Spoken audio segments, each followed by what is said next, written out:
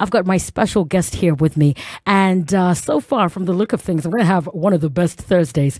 And if you are wondering how to plug in with your questions, the hashtag is Spice Drive at SpiceFMKE on every single platform. Are you here? Check in. I've also got the trend mill topic going on. So come through. I'm hanging out with Cynthia Mumbo, the founder and CEO of Sports Connect Africa. And that's just one of the many things about her. She's fabulous. She's beautiful. And she's here with us live on the Spice Drive.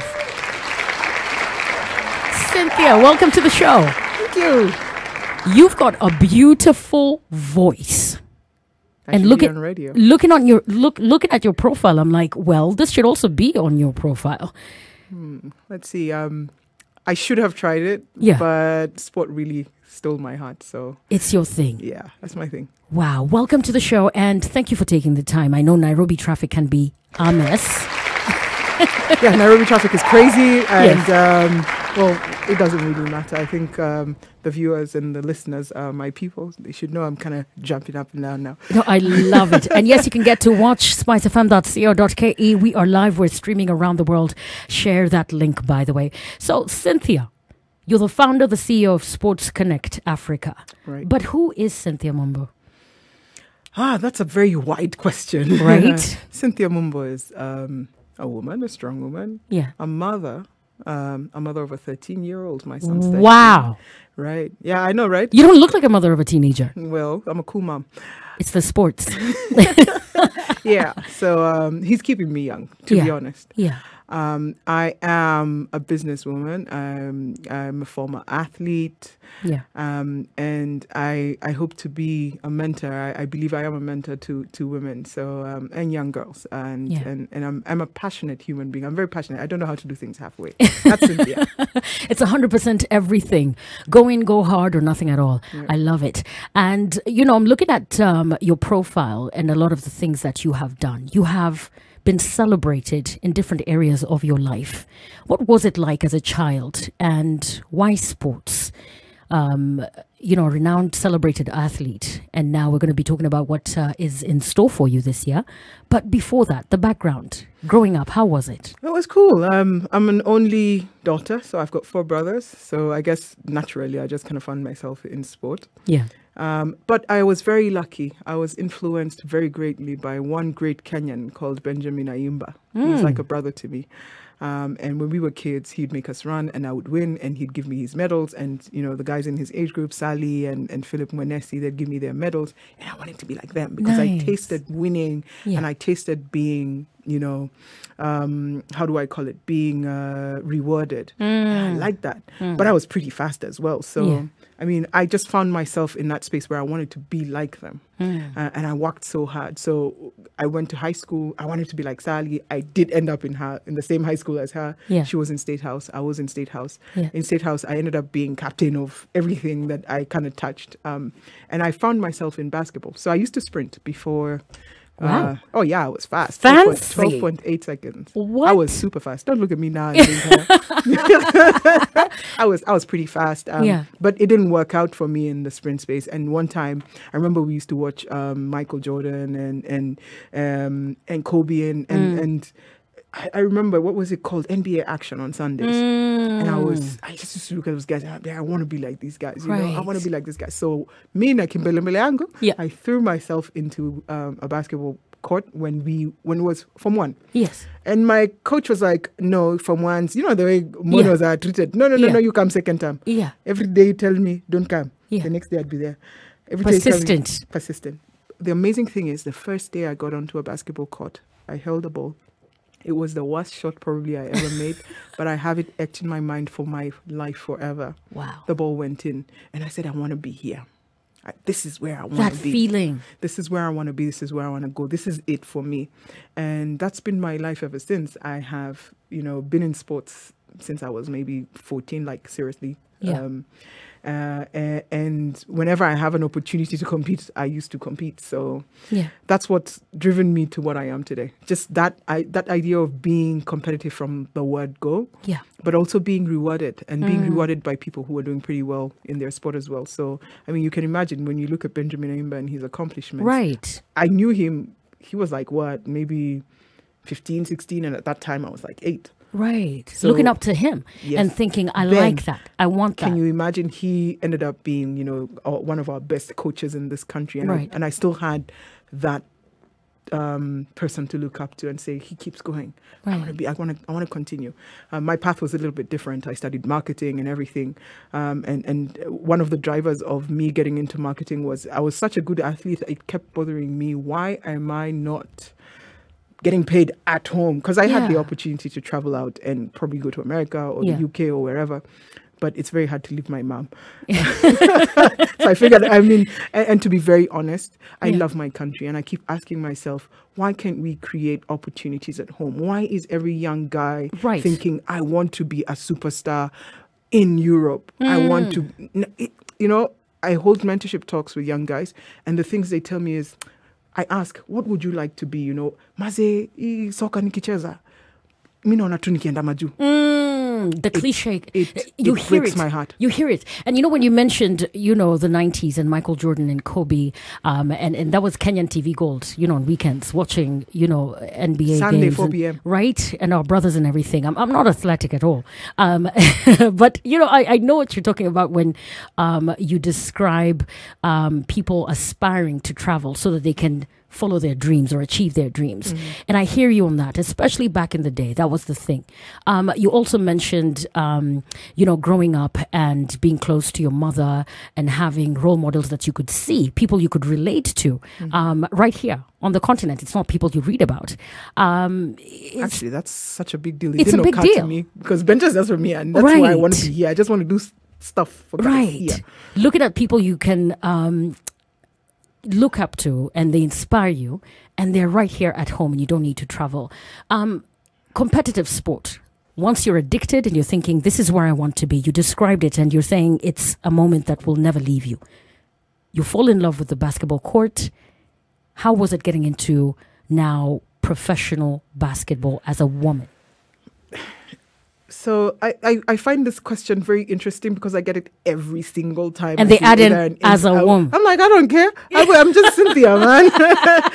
But then reality checks in, and that question is the reality of the world, that Cynthia, you're a woman. Right. What is it? And maybe the reason why I've gotten to where I've gotten to is because I don't care whether I'm a woman.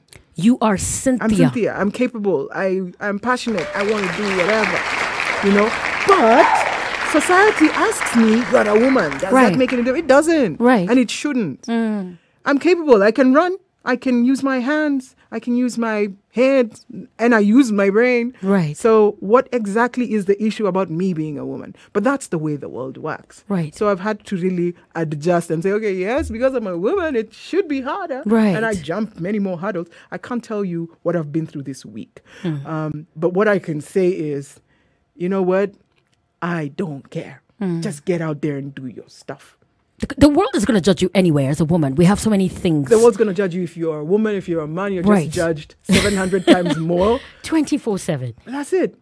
And I'm looking at your profile, among other achievements. She came in here humble, but I was like, this woman is a force. Leaders in sports, 30 under 40, Global. Class of 2018 recipient, first African woman to receive this accolade. And your organization, Sports Connect Africa, managed the Junior NBA League in Kenya. Look at you. And also in charge of strategic development and execution of the Kenya Basketball League. And that's on Super Sport between 2014 to 2015. And you volunteered on... as a marketer for KBF. Right. I mean, you juggle this and that. I've also seen one here that stood out for me. You played basketball for NSSF, USIU, Sprite Storms, KU, and you were a pioneer of Yana ladies basketball team. Right. You've met a lot of people along the way. Yeah, and I'm not 40 yet. Sweetheart, why do we always feel like we're late? You're not even 40. Guys, I'm going through her profile. I haven't even read everything. No. Is there one achievement of all these that you're most proud of? I'll say 2. Yeah. Being awarded Leaders in Sport, First African Woman, is no small feat. I'll tell you, I was in the room, and on that same day, Arsene Wenger was being awarded. Wow. Yes.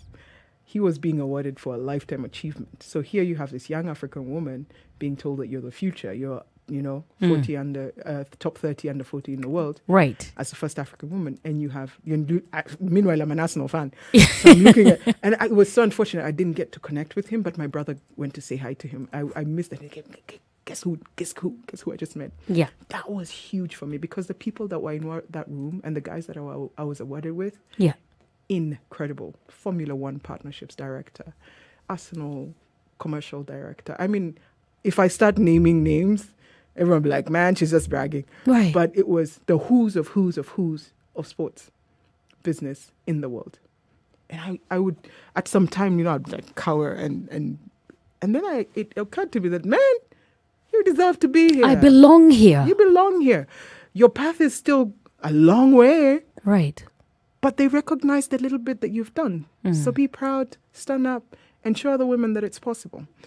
The other thing that I'm very proud of is I'm currently running for the president of Kenya Basketball Federation, first African woman to try such a crazy feat. I'm going to have applauses throughout the show. I can't keep up. Could you say that one more time? That's not a small thing. You say it like, 2 sandwiches and extra cheese. You say it so casually. You're going to be the very first. I am the very first running for that position. Possibly in Africa. I have not heard of any African woman running for president of any federation, basketball federation at least. Right. But yeah. Is it intimidating? Jitters, anything? Butterflies? 5 days ago, I had super butterflies. But what I've had that has gone round about me, I'm harder than they know. I'm tough. You're coming for this. Bring it on. I believe you have to be respectful, but respect is earned, right? So I'm game. This is exciting. It's a great time to be an African woman. There's a lot of examples of living legends, not people you read about and you're like, well, I can't relate to this, or people you would never see eye to eye. This brings me to when I saw your beautiful glossy poster and the way you walk around with your basketball and everything, and I'm like, wow, look at her. You're like, I'm coming for the boys. Y'all better watch out. I love it. We're looking at a treadmill topic today, and it's all about women supporting each other. On your journey up, and with all the humility as you speak, I hear that you look at it as if this is just the beginning. There's many other things yet to come. But have you had women support you on your journey up? And what is your take about this narrative that women do not support each other? I think human beings don't support each other. Generally. Our problem, we support each other and we don't. And I'll explain what this is about. Yeah. We like to label things as human beings. Right. And so we also like to stick under labels as human beings.